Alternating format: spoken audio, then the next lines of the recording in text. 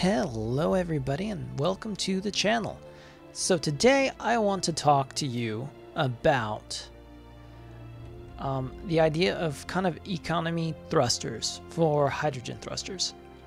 And what I mean is basically I do personally, I feel like hydrogen thrusters should be the main thruster type in the game, and there's multiple reasons for that. Primarily just the fact that you actually need to, like, you know, connect all the thrusters up in order to use them. So they're the more complicated ones, and they're the first ones you get. But, you know, once you get, or at least for me, most of the time, once I get ion and hydrogen in survival, you know, you don't tend to use them anymore. What did I say? Atmosphere and ion is what I meant to say, not hydrogen. Obviously, I'm talking about hydrogen. But if there's a kind of a economy mode to it, then basically once you activate that, then you lose. And what I'm proposing is that you lose like 75% of the thrust, but you get like 90% more efficient. And the reason being is because then, you know, you actually have, you know, a reason to use them. But, you know, you're obviously it's also obviously costing you thrust in order to get that big boost in maneuvering efficiency, excuse me. And I just fell off of this again. Okay.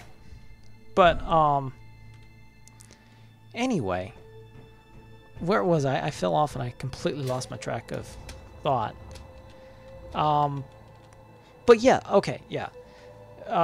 So you lose efficiency and stuff, but if you have a mode that kind of makes it losing 75% of its thrust, some of these thrusters actually become less efficient than, like, you know, ion and atmospheric at that level. So, you know, you have to choose when to use that mode.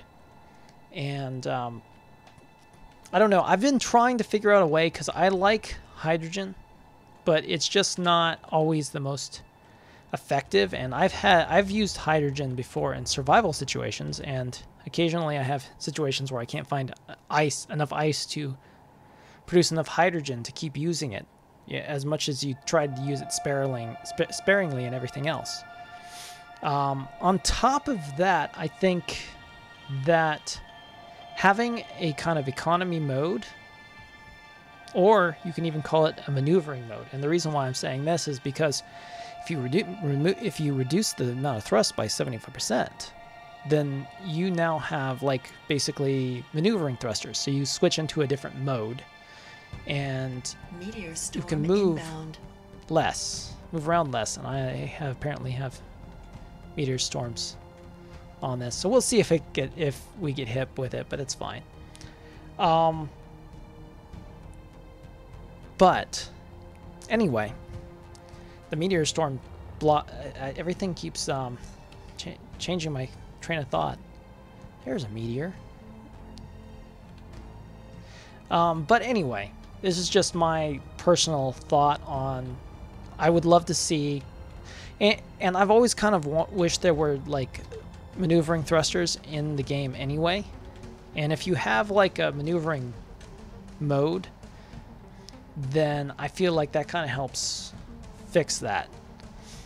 But again, like, I think hydrogen thrusters should be the primary way of primary thrusters.